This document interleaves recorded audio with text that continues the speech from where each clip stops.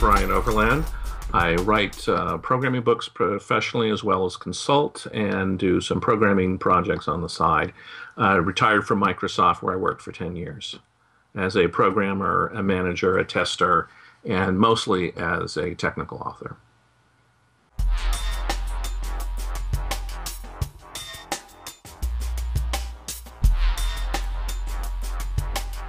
This is C++ Without Fear, second edition. The first edition went through 10 printings, which I understand is unusual for most technical books. A lot never get more than one printing. And it was specifically commissioned because C++ has changed so much in the last 5 years. And while I wrote this book, in addition to covering all the new features, I also took the opportunity to improve a lot of things that I thought could have been even better in the first edition. But basically, it's a second edition of what was a pretty successful book.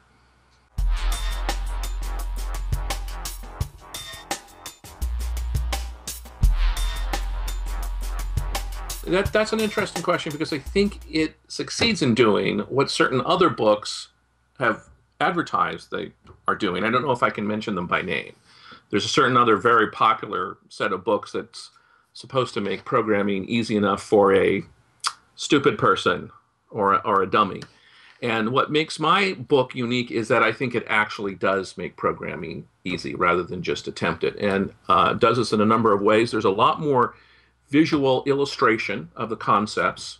I think what makes my book unique above all is that it takes many different approaches to simplify a subject. The visual explanation, the technical explanation, there are many, many exercises, and above all, my book, I think even more than some of these stupid people books, my book emphasizes very short examples that do something fun and interesting and useful. Because I think that most of these books just dump somebody into a 100-line program or a 1,000-line programming. I think that's overwhelming for beginners. I start with 2-line examples and then go to 5-line and 10-line. And so to come to a point here, what makes the book unique is that it really goes much farther in simplifying the subject. Other books claim to. I think my book actually succeeds.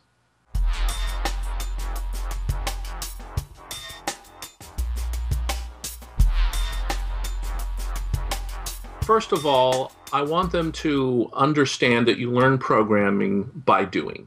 And that gets into the exercises, which we can talk about later.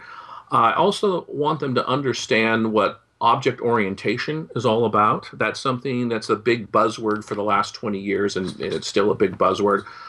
When they read my book, I want them to not be intimidated by these concepts, not be intimidated by all these fancy words, but understanding why modern programming languages really have gone to this new paradigm of code and data packaged as objects, and understanding that it's nothing magic, it's a tool, it's something useful, and it's something they shouldn't be scared about.